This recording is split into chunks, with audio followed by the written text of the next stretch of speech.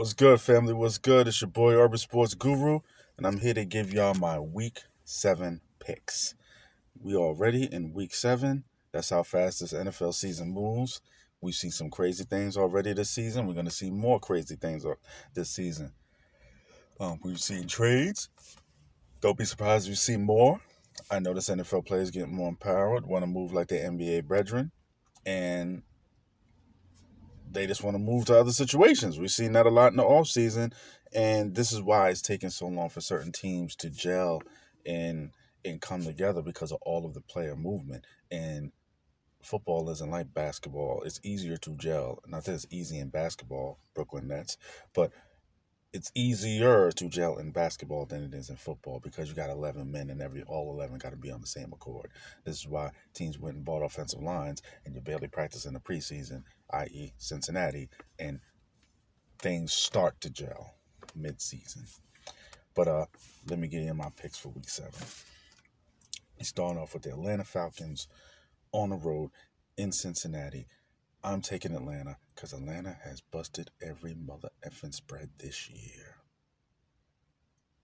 I'm putting some respect on the Atlanta Falcons, not just because of how well Marcus Mariota playing. And y'all know I'm not a Mariota guy. Not just because of how well they're creative, Arthur Smith is with that running game. How they're able to use Mariota. Doesn't have to throw much, but that defense is hunting. Particularly that front. They are hunting. They are hunting. And with Cincinnati getting better week by week on the O-line, I think they can keep this game close. I think they can, if not win. I like Atlanta. Next game, we got Detroit coming off a bye week, a much-needed bye week, getting 6.5 on the road against Dallas. Now, Detroit when playing well, has one of the best offensive lines in the game. Now, coming off a bye week where they got blanked against New England. Shutout. Now, we all know the story with the Cowboys. Dak is going to be back. They purposely didn't bring him back against Philly, and I think that was a smart move. I think that was a smart move. Philly's the best team in football. Now Dak is back. The question everyone says, can they stick with the same game plan with a more talented quarterback? I don't think that'll be a problem, particularly this week, as far as them doing that, because you're going against Detroit. And much as I love their coach, much I love their O-line and their running game, they don't defend very well. They give up a lot of big plays. So even if Dallas doesn't and get pass happy, Detroit gives up a lot of big plays. A lot. And Dallas will score a lot of points. I do think offensively Detroit's going to get back to looking like they were looking beforehand, and they're going to score a lot of points. But I do think Dallas gets back on.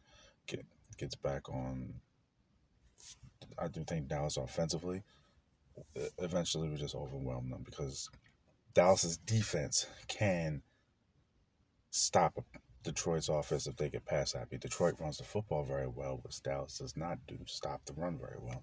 But if Dallas gets out in front too much, then Detroit will have to throw more, and that could be problematic. And I think Dallas will win this game by 10 points. Take the Cowboys. Indianapolis on the road against Tennessee. Indy, quiet as kept, has won a few games in a row, getting back to doing what they do best. Quiet as kept. Tennessee has won a few games in a row, getting back to what they do best. And now they're playing, I think I'm ready for the second time, and Tennessee's coming off a bye. Tennessee is home, coming off a bye. Great coach. I like Tennessee. Take the Titans. Green Bay is on the road against the sorry-ass Commanders. Now, Green Bay has a hard time scoring the football. Washington has a hard time stopping anyone from doing anything. They still don't have Chase Young. It doesn't matter. You got a whole bunch of other first-round picks on that defense. We're just not producing. I just don't think Ron Rivera is getting anything out of that team. His days are numbered, unfortunately. I mean, God bless him. I like Ron Rivera, the man, but the coach, I won't say anything disparaging about him. Uh, and then you got Taylor Heineke. I think Taylor Heineke will give that offense some juice because they're used to having him. And I wouldn't be surprised if they liked him personally, if the players in there liked him more than they liked Carson Wentz. So Green Bay's giving 4.5.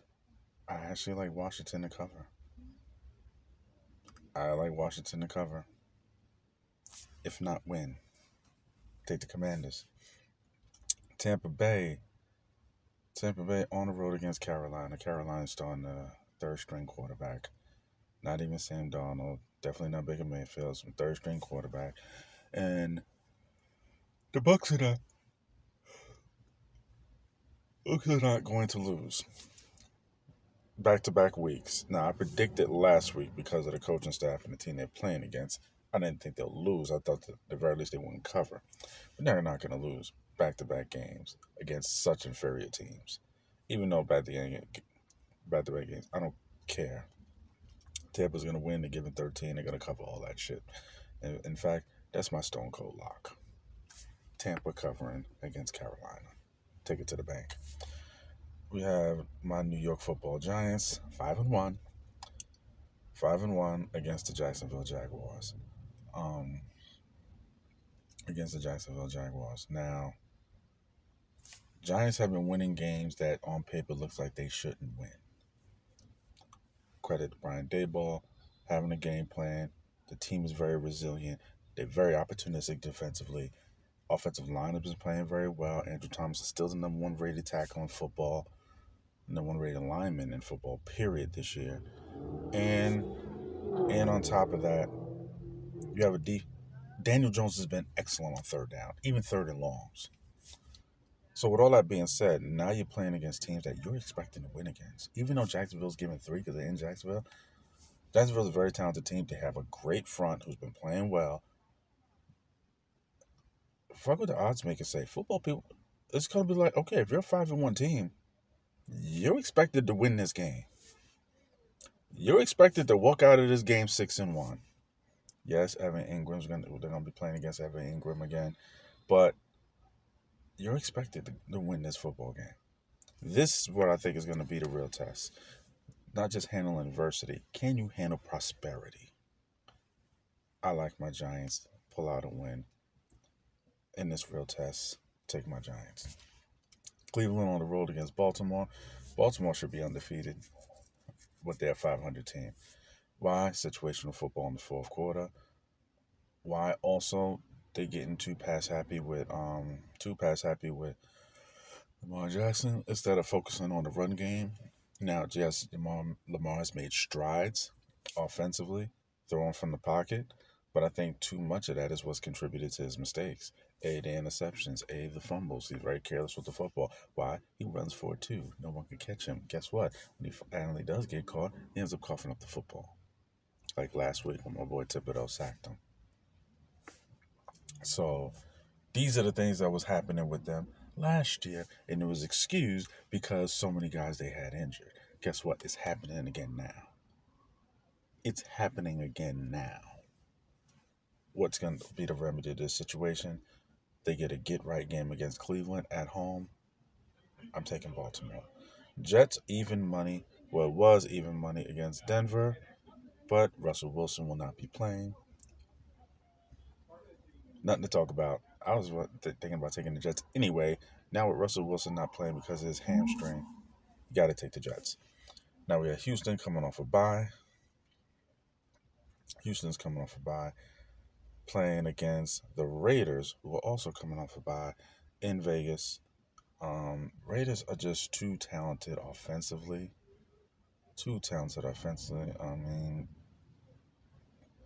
they're too talented to not get this right and at least be a team that can score a ton of points. They have guys defensively, not to be a great unit, but be a complementary unit.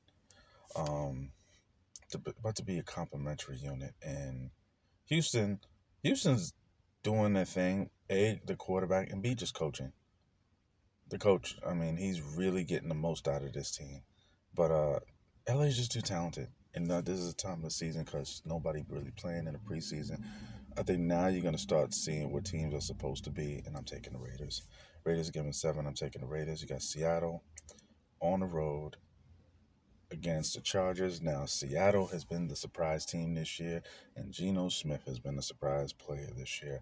Whoever said you saw this out of Geno Smith, like I posted on IG, if you saw this out of Geno Smith and you ain't his mama, you're a goddamn liar. I didn't even think he'd be starting.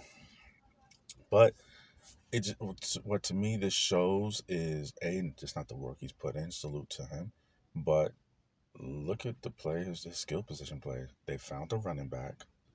The offensive line is playing so much better, and you got Tyler Lockett and DK Metcalf to throw it to. They got weapons galore. Like they do. It's not you get, and the fact they found a running game and the O line is playing better. Like no, they seem to have hit on those picks. They picked the left tackle high, and then they picked the right tackle, and they seem to have hit.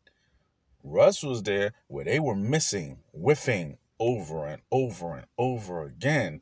Had those skill position players, didn't have consistency at running back because Carson was always hurt. You found the running back. Seemed like defensively, you found your corner.